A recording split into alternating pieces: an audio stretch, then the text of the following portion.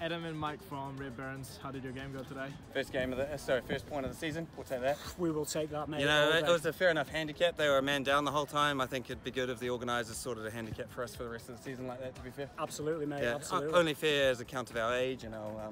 Well, I'm like 21, don't know about you, mate, but you know what I mean. He's bringing down the average, to be fair. Yeah, sorry about that. Nah, more like 45.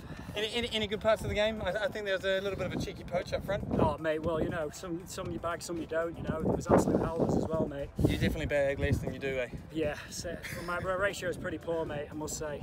But this is a landmark result. We're going to go forward from here.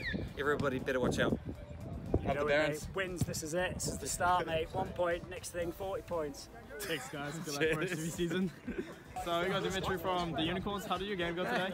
Oh, not too bad. Ground out a 1-1 draw. Considering we're down to our 6 men for most of it, is pretty good. Yep. How are you guys going for the season?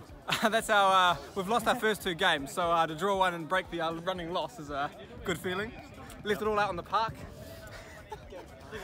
Great to hear. Good luck for the rest of your season. Cheers, and credit to the boys.